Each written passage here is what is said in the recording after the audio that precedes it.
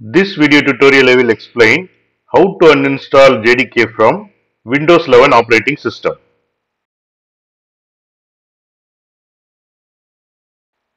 Using this command, I am checking which version of Java is installed in my system. It is 1.8.0 underscore 202. And here you can see JDK is installed. And here you can see JRE is installed. Now we will see how to uninstall both.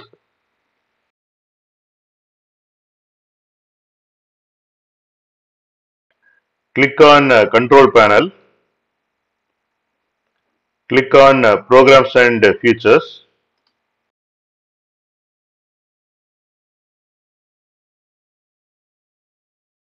Here you can see Java SE Development Kit 8 Update 202. Right click, click on Uninstall. Click on Yes. And it started uninstalling.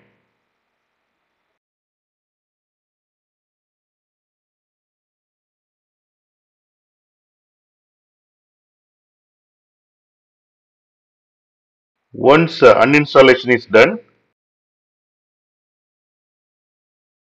here check that. And here you can see under Java folder, before JDK and JRE folder were there, and both were removed.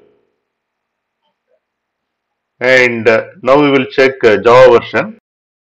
Now we got Java is not recognized as an internal or external command because JDK is successfully uninstalled.